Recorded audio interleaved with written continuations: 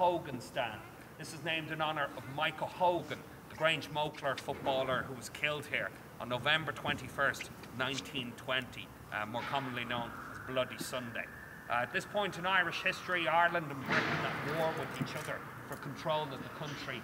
And on the morning of November 21st, 14 British soldiers, British spies, were assassinated in their guest houses, their hotels in South Dublin. That afternoon, Dublin and Tipperary were playing a football match here when soldiers came into the ground and opened fire amongst the players and into the crowd. 13 died here that day, 1 died in hospital. Michael Hogan of Tipperary was the only player who was killed, and the Hogan stand is named in his honour and in his memory.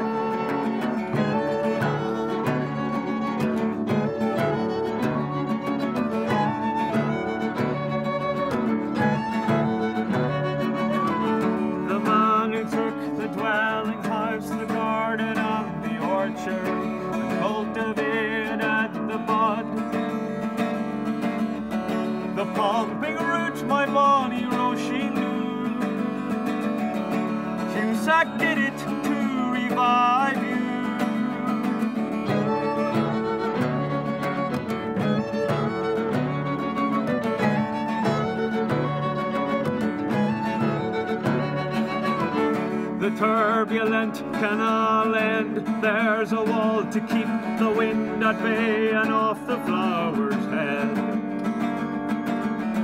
But David's water took the field, the very month to germinate the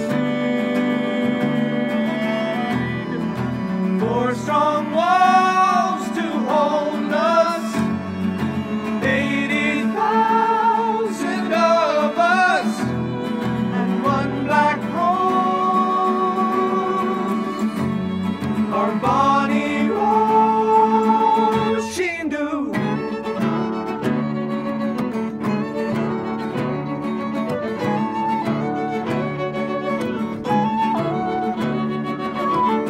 Joneses rode the railway track, undefeated the debris post O'Connell Street. The rubble from the rising, a fertile blanket led for Hill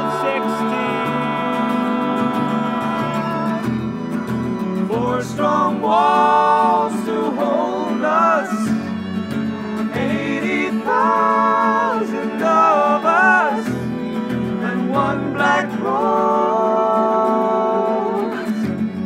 our bonny rose, she knew.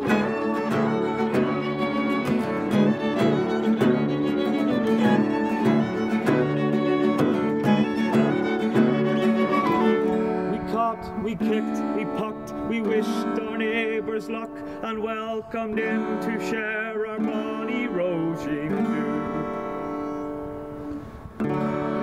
Who fired across the time when Captain